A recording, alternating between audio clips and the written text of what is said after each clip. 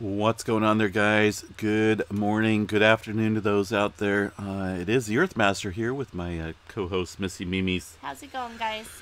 doing an update video here on this beautiful Sunday morning. It is January 23rd, 2022, about 11:21 a.m.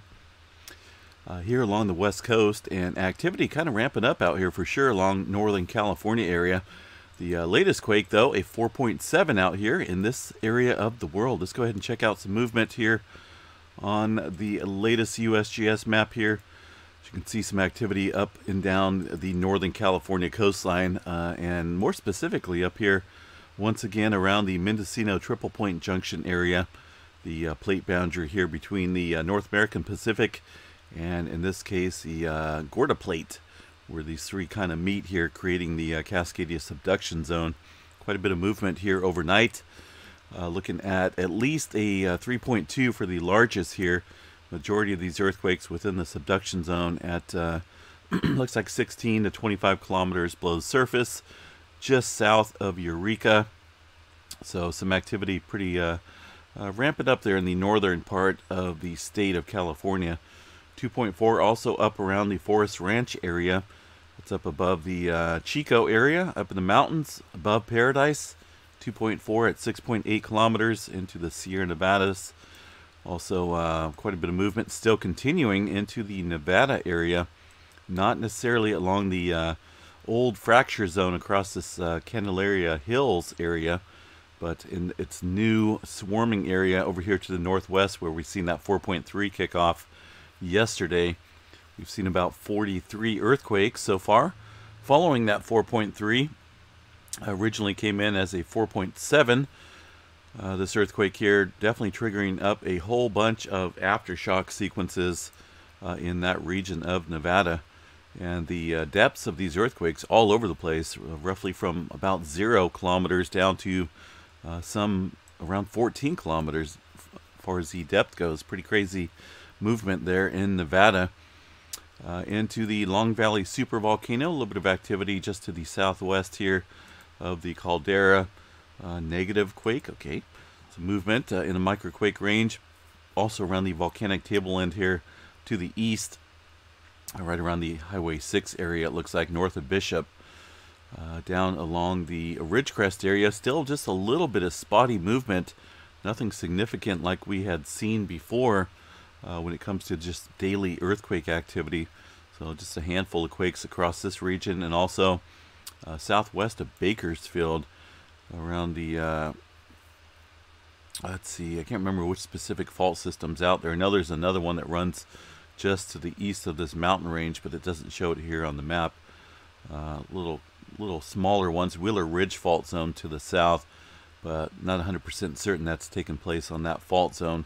But nonetheless, some earthquake activity southwest of Bakersfield, and a little bit of movement around the Garlock Fault structure there to the south. Southern California, not as active today as well, the past week or so. A little bit of movement along the San Jacinto Fault area, and a little bit of swarming. I wouldn't say swarming, I would say microquake activity around the southern end of the Salton Sea. A couple ones kicking off there in that magnitude of the Salton Sea area. Imperial Fault Zone, yeah, a little bit of activity off the Brawley seismic zone, it looks like here. A couple small microquakes. The Imperial Fault down south into the Gulf of California, pretty quiet today, at least according to the USGS. Let's go ahead and check out the EMSC model. See if they're reporting anything below the 4.0 threshold that the USGS uses. And give it a second here. It takes them a little bit of time to load that map. North America region, you can see some activity. Yeah, it looks like they're seeing a little bit of threes there into the Gulf of California region. A couple threes striking earlier this morning, it looks like. And also up and down the Middle America Trench, a pretty good amount of threes kicking up there off the coast of Mexico there. And also, yeah, so these guys definitely show quite a bit of activity up and down the board when it comes to the North American and the Pacific Plate area. Getting back here to the USGS map, these guys not showing anything down there along the Middle America Trench for some reason, but it is what it is. They did have a 4.1 in that mix, but these guys aren't even showing it. Oh, wow. South America region, pretty quiet for activity today. Peru-Chile Trench seen a little bit of movement, but nothing significant, nothing deep. And overall, it just seems to be focused up here on the north or west coast right now as far as the pressure activity kind of ramping up. Did see some movement kicking up here in the Tonga area once again around the volcanoes. And right around the Hunga Tonga volcano. Hunga Tonga sits right here in this little area. See if I can amplify it a little bit so you can see the islands, or the two separate islands there now, and some further movement to the south as well. We are looking at some activity ramping up here around the New Zealand area. I seen that kick up on my earthquake app that I have here on the phone. Just seen another one coming into the New Zealand area. See if we can get it picked up here. I believe it was this earthquake right here, 4.0, in the New Zealand area, just coming in. Get this to key up a little bit. This is so slow. So there's a 4.0 coming in, southern part of New Zealand, and some threes kicking up here around the Hikurangi subduction zone, it looks like. Some further threes up and down the Kermadec Trench, not being reported by the USGS, and there's a reason why, because of the threshold that they use at the 4.0 magnitude level. But definitely some activity ramping up here down into New Zealand and to the north here. So watching that area pretty closely. If you look at the South America region here, even though USGS doesn't show it, this area is still seeing some activity as well in the 3 range, upper 3s, and some lower 3 magnitudes into the Peru-Chile Trench. Really wish the USGS would use the a little bit on the all magnitude side when it comes to international, because you get a broader view of what's, kind of what's happening and what's moving out here. Well, they're not even reporting the 4.0 yet in the upper yet as yeah. well. This one here just happened within the last hour, so it might, USGS might jump in there. Maybe, we'll see. But yeah, with the with that 4.1 there in the Middle America Trench area, definitely not being reported from the USGS. See, at all, it's missing, missing in action. But so that's kind of why we bounce back and forth between the agencies here when it comes to the earthquake reporting. But pretty active over here along the western part of the Philippine plate and through the Philippines. Quite a bit of threes and whatnot kicking up all up and down this area. Seen some movement up here north of the Japan area into the Japan Trench. Nothing significant. Still kind of watching this area for potential large-scale movement. The Aleutian Islands looks pretty quiet today up along that region of the trench. But overall, far as 4.0 and above goes, most of it has worked its way over here through the Philippines, where they had a 4. Where's this 4.7 at? That's way over here. Isn't that the one that just came in? That's right, on the earthquake 3D globe. Carlsberg. Carlsberg, yeah. You're thinking of Carlsbad, California? Maybe. Along the mid-Indian Ridge, 4.7. A whole bunch of activity working its way up here around the Israel area. And Jordan seen a little bit of movement as well yesterday, 4.1. 4.7 looks to be the largest here in the sequence of earthquakes around the Greece area. Nothing west of here at the moment, but I'm sure pressure is building up here in this region of the world. Let's see what else we got. Jump over to the middle of the Pacific plate here into the Big Island. This is the all magnitudes, and man, does this look pretty spotty. Not a whole lot of movement here in the Big Island along the southeast flank.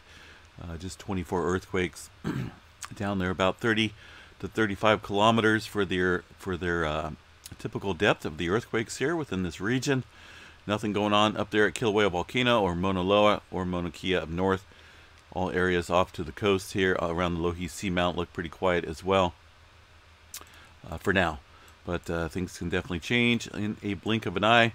Puerto Rico area, all magnitudes is showing a little bit of movement around the Haiti area, 4.3, kicking up earlier today, and also some movement right around Puerto Rico, a couple microquakes. The Puerto Rico Trench looks pretty quiet southward through the Dominica area. 4.6 coming into Alaska. 4.6 in Alaska right now, according to the, what is that, EMSC? USGS. It should be coming through any second. It's weird how the USGS puts out, oh, there it is, 4.6. Just kicking up. We were just talking about how quiet it is, and here we go. Some activity kicking up around this region where we've seen that 6.2 kick up, right? Yep. Isn't that where we've seen it, that Yep. 6.2? Let's bring up the 7 days. Yep, so some further aftershock sequences here within this area of that 6.2. Things kind of bounce around here pretty quickly on the Pacific plate. This thing's just pretty active. So we're looking at the last week of 4.5 and above.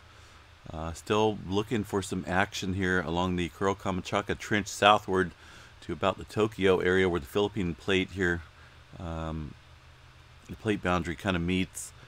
West Coast has remained relatively quiet when it comes to larger earthquake activity, but again, overnight and this morning we've seen that movement really kick up here into the southern end of the Cascadia. Pacific Northwest relatively quiet except for a little microquake up here around the Leavenworth, Washington area at 1.3 kilometers.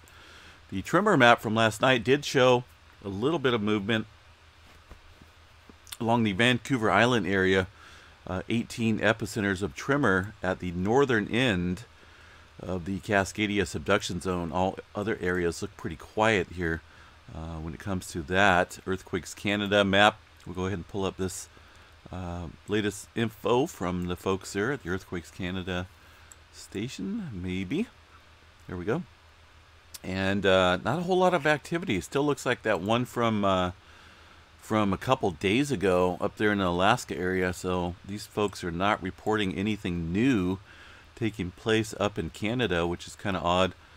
Nothing going on at the northern end of the Cascadia when it comes to surface quakes either. So we'll see how that amps up, see if that continues on that path or not. The Yellowstone map here shows, for the most part, quiet activity. A couple microquakes here around the northwest corner of the park. Maple Creek area showing some movement overnight and this morning. Well-defined spikes kicking off at the Yellowstone area. And of course, I don't believe the USGS reporting too much of this activity on their map. In fact, nada. Zip zero being reported there by the USGS when it comes to the earthquake activity, obviously being shown here on the live seismographs. But hey, it's a weekend, right? All right, guys, we're going to jump off here. We will provide, of course, updates throughout the day and later this evening. Hope everyone's enjoying their weekend. It's supposed to be close to 70 degrees again here in Northern California. So going to go outside and get a little bit of sun rays. You know, the sun's always good for your skin. Not too much of it, of course, but you do got to soak in some energy, some of that positive energy being built up out there from the sun. You can't be scared of the sun. That's one thing that kind of bugs me. People being scared of the sun. Right? Plants thrive off of it. Life thrives off the sun. And that's, man. Did we check solar weather? Speaking of the sun. Yeah, we'll check out solar weather real quick here. I don't believe we got anything going. I was looking at the Aurora map, and it looks pretty quiet for the most part. Looks like just a little bit of elevated activity over the next couple nights. Other than that, things kind of mellowing out. Let's see what else we got here. Solar flares, look at that. Only a 10% chance of a C flare. Nothing really popping there on the sun at all. Coronal holes too tiny to do any type of activity here to the Earth. So entering into a pretty good quiet spell of movement or lack of solar activity.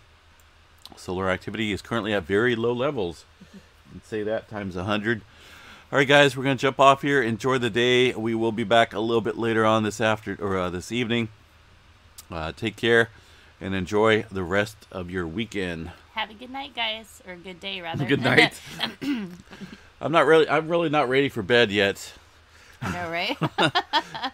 It could be. You never know. We do get quite a few viewers on the Other side of the world. Yep. About to go to sleep. about ready to go to bed. So good night, good morning, good afternoon. We'll chat you guys a little bit later. Peace Stay out. safe, guys.